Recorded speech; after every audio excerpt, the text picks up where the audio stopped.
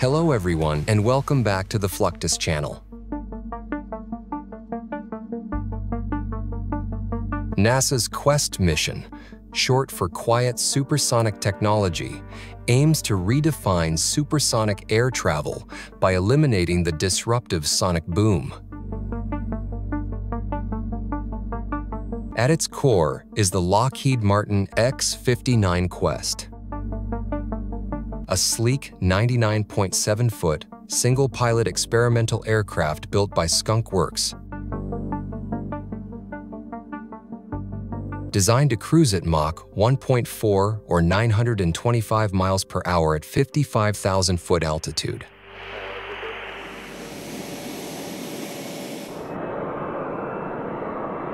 Instead of the traditional boom, the X-59's long, pointed nose and carefully sculpted airframe diffuse shock waves to produce only a faint, sonic thump, about comparable to closing a car door.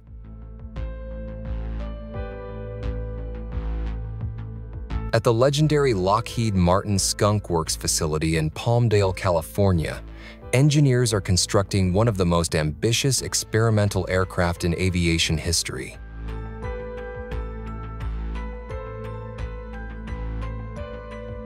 Construction of the X-59 involves a modular approach. The fuselage, wings, and tail are built separately.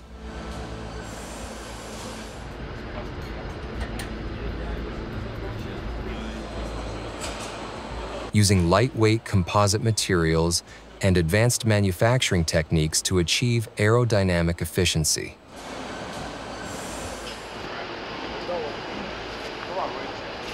These major components are then mated using precision-engineered jigs to ensure exact alignment and structural integrity.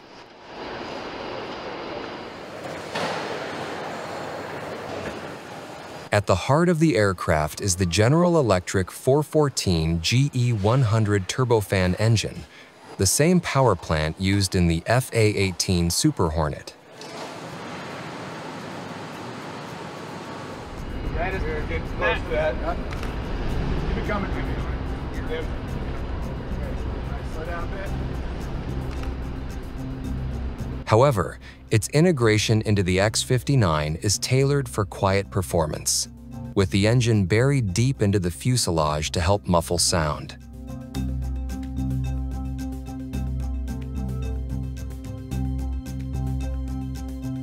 Every step of the assembly is guided by strict quality and performance standards, preparing the aircraft for extensive ground testing, taxi trials, and eventually supersonic test flights.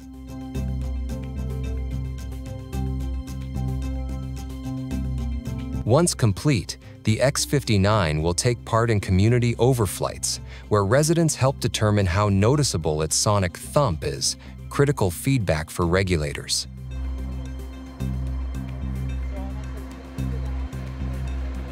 As part of the extensive testing for NASA's X-59 Quiet Supersonic Technology aircraft, the U.S. Air Force and NASA have teamed up to conduct aerial acoustic validation flights using an F-15 Eagle.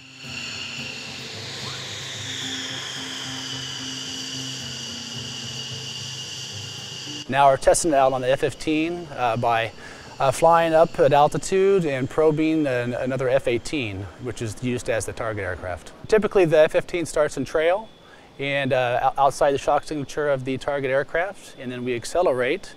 So the probe pierces the shocks, and essentially we go all the way through the shocks, and we can see that in the control room. And once we've seen that we've essentially pierced through the bow shock of the F-18, we will ask the F-15 pilot to decelerate and take another measurement. These flights are critical in verifying the low-boom design of the X-59 before it even takes its first flight. And 836 confirm when in position. The F-15 serves as a test surrogate, flying specific supersonic profiles over ground sensor arrays and microphone fields.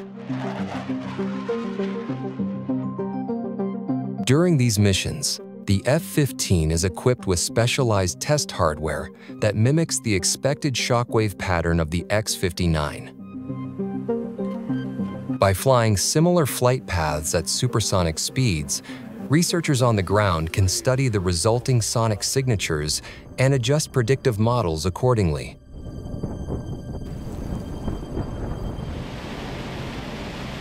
Developed by the Atlanta-based startup Hermeus, the Chimera Turbojet engine represents a significant advancement in hypersonic propulsion technology.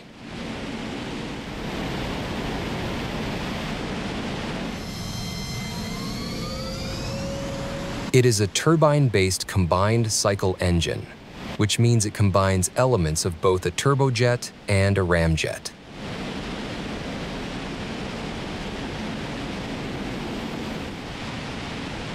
This hybrid design allows for versatility in operation, making it suitable for a range of flight profiles.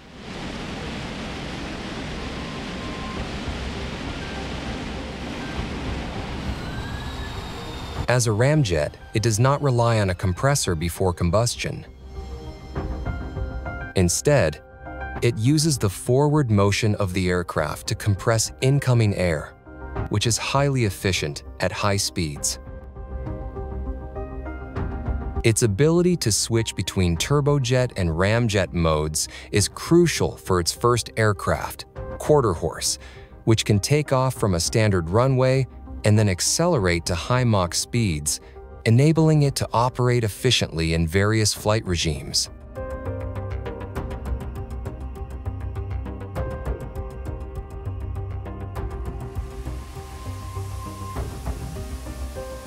Space Engine Systems is a Canadian company involved in the development and testing of advanced propulsion technologies, specifically ramjet engines, with a focus on multi-fuel capabilities, including hydrogen. This versatility is a significant asset, allowing adaptability in different aerospace applications and mission profiles.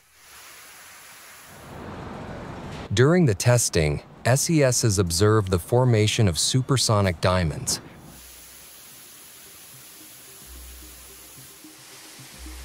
Supersonic diamond patterns can appear when shock waves interact with the engine's exhaust flow, indicating the rapid acceleration of the ramjet-powered vehicle.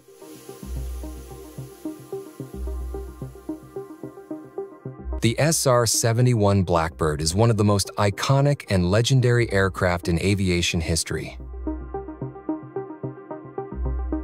It is a high-speed, high-altitude reconnaissance aircraft developed and operated by the United States Air Force until its retirement in 1998.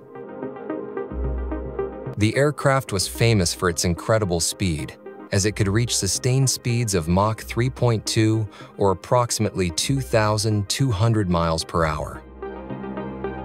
At its top speed, it could cover the length of a football field in less than a second. It featured a unique design with a slender fuselage and forward-swept wings, which reduced its radar cross-section.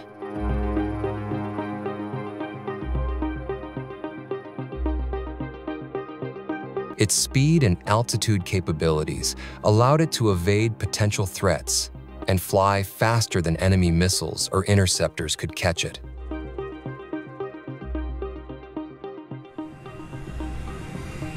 On the 22nd of December 1964, the first flight of the SR-71 Blackbird was at the United States Air Force's Plant 42-inch Palmdale, California.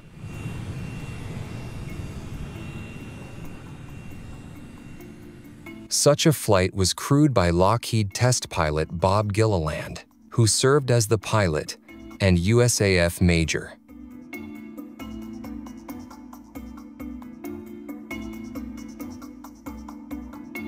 During the first flight, the SR-71 achieved a top speed of Mach 1.5, which was relatively modest compared to its eventual capabilities. The aircraft's initial flights focused on subsonic and transonic flight regimes before gradually pushing into supersonic and hypersonic speeds.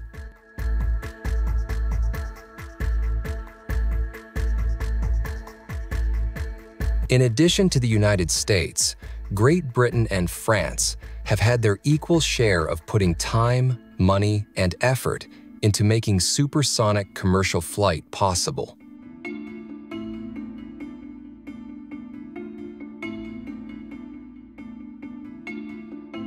In fact, these countries together built the first supersonic passenger-carrying commercial airplane, a technological masterpiece known as Concord, which made its first flight on the 2nd of March, 1969.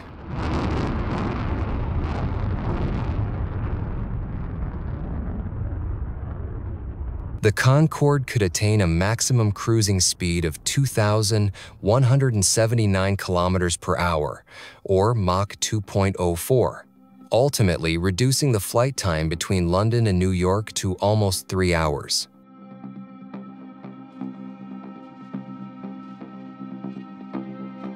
After its revelation as the world's first scheduled supersonic aircraft, Concord was flown to several destinations worldwide. However, its noise and operating expense limited its service. In 2003, the financial losses led both British Airways and Air France to cease Concord operations all over the world. However, there was a blessing in disguise. This development proved that European governments and manufacturers could cooperate in complex ventures and ensured that Europe would remain at the technical forefront of aerospace development.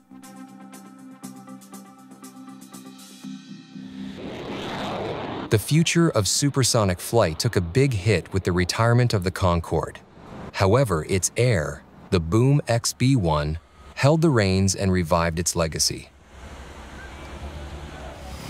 Boom XB-1, or Baby Boom, is a 1/3 scale trijet supersonic demonstrator designed by Boom Technology as part of the development of the Boom Overture supersonic transport airliner.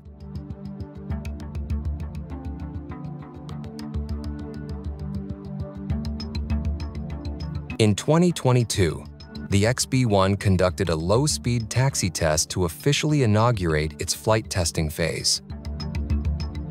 This was followed by medium-speed and high-speed taxi tests, during which the XB-1 accelerated to a speed of 140 knots, which is almost the same as its takeoff speed.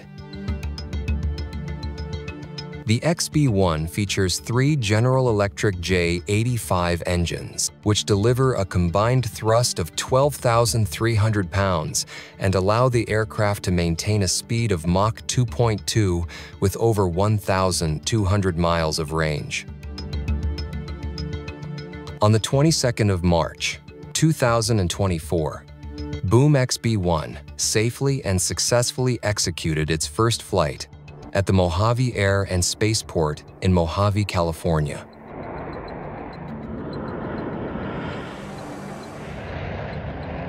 In addition, a T-38 aircraft took off to chase and monitor the XB-1 into the air.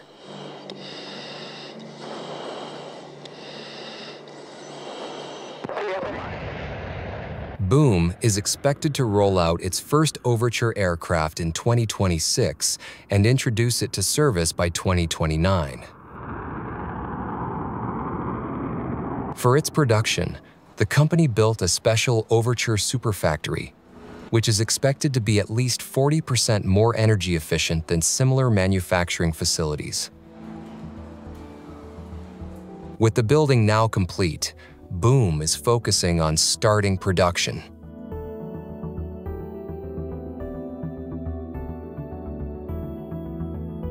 To expedite the process, the company is procuring and installing tooling in the superfactory, beginning with an advanced test cell unit, which will be used to develop manufacturing processes, optimize the flow of the assembly line, and prepare staff for Overture production. The development phase of an aircraft is challenging, and it sometimes leads to serious problems in its design and overall system. To avoid this, the engineers built what's known as an iron bird to test and verify critical aircraft systems. It is a ground-based test rig used for prototyping and integrating aircraft systems during the development of new aircraft designs. Different aircraft systems are installed into the Iron Bird, so their functions can be tested both individually and collectively with other systems. The boom has planned to develop an Overture Iron Bird, a full-scale model that will be used to test and integrate Overture's flight systems, software, and hardware components that will actually move. Overture's Iron Bird would be located at Boom's new 70,000 square foot facility called the Iron Bird.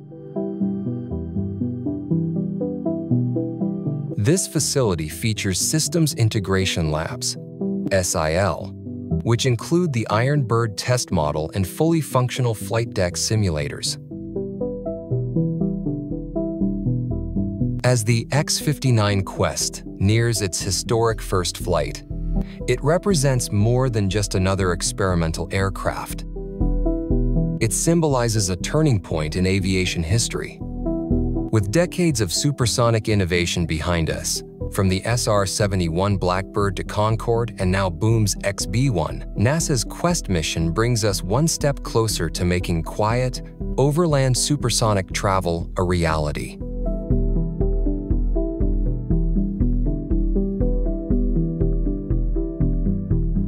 That's the end of this video. I hope you enjoyed it. Make sure to subscribe to this channel so you don't miss any of our new content. See you next time.